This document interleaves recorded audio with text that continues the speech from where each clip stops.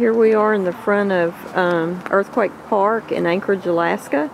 It says in 1964, Anchorage in south central Alaska were permanently changed by one of the largest earthquakes to shake North America. This interpretive trail and exhibit commemorate that earthquake. And it takes 15 minutes, it says, to go down. And of course right now this is the week of spring break, and as you can see there's still snow. Plenty of snow on the ground as we walk down through the trail.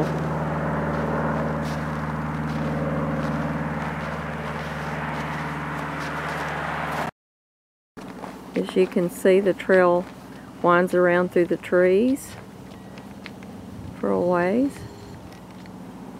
It's really pretty out here. It's right at the edge of town, right on the bay.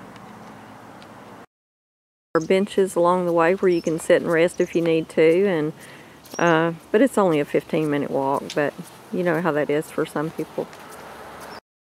Past someone on skis and somebody with their dog, so it's a good place to bring your animals, I guess, and the family, and come on out.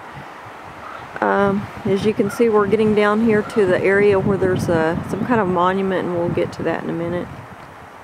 And you can see the bay.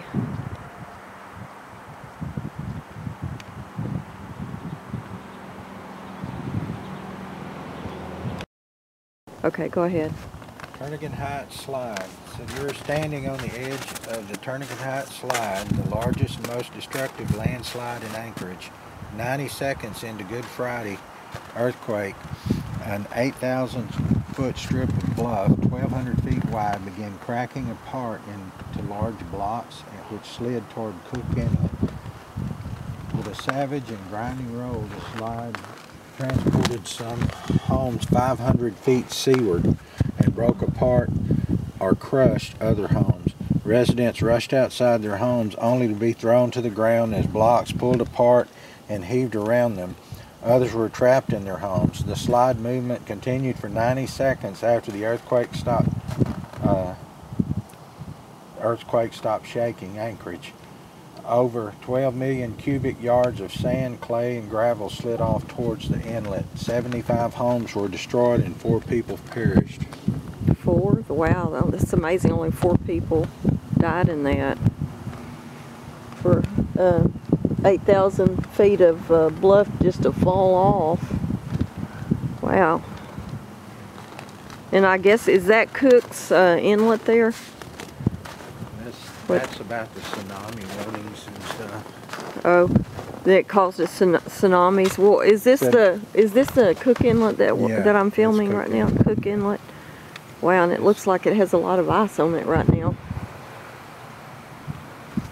But as you can see, there is a drop off, definitely.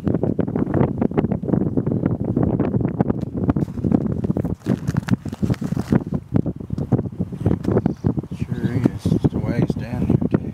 Yeah. Okay, it says the tsunami more devastating than the Good Friday earthquake itself. The seismic sea waves or tsunami that followed caused a major loss of life and property in Alaska.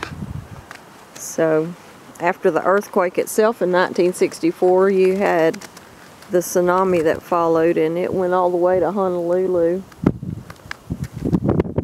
Hawaii.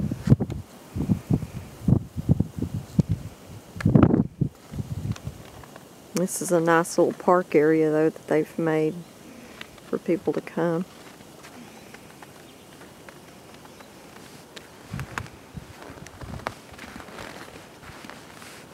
Look at the pictures over here. It said that there were 55 aftershocks measuring some over 5.0 on the Richter scale. Wow. Which kept the Anchorage residents on edge. Well, and we felt one of those the other day, so we know what those 5.2s feel like anyway. This is the view from Earthquake Park, looking out at Cook Inlet.